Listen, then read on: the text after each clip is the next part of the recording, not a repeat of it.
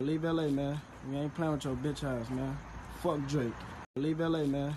We ain't playing with your bitch ass, man. Fuck Drake. Now, things ain't looking too sweet when it come to Drake and a couple of his properties. Now, reports coming in saying one of Drake's signature stores had just faced a little adversity, according to a report published yesterday. On Friday, September the 27th, his Los Angeles OVO store has been vandalized. Now, reports coming in saying that an insider told them that Drake allegedly sent a private message to the wife of Kanye West, former manager Don C, and apparently that made some people mad. The perpetrators reportedly spray painted "Leave LA" at the OVO store in the middle of the night and recorded a video telling Drake to leave Los Angeles. Quoted, "Leave LA, man. We ain't playing with your bitch ass, man. Fuck Drake." Unquoted. They also saying he had his home spray painted earlier part of this year. However, representatives for Drake denied their claim and said it was only his store that was spray painted.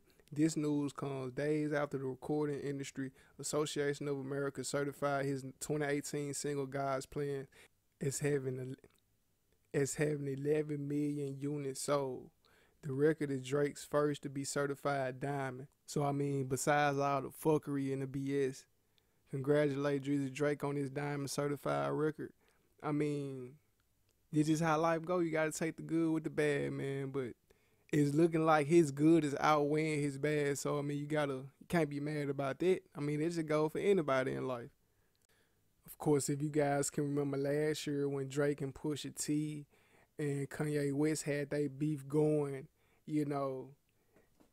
basically it was because of a female, you know what I'm saying, and Kim Kardashian. And that triggered to the world finding out about, Drake having a baby and whatnot. And now this situation come to where, okay, you texting Kanye's West O's manager wife or however this situation went, and this will end up happening. I would say, Drake, man, you gotta leave the West people alone, man. Cause every time you involve yourself with these people, it always become a beef or something happen, like some BS happen. I just say, Drake, man, just leave them people alone, man. Kanye West and them don't fuck with y'all, bro.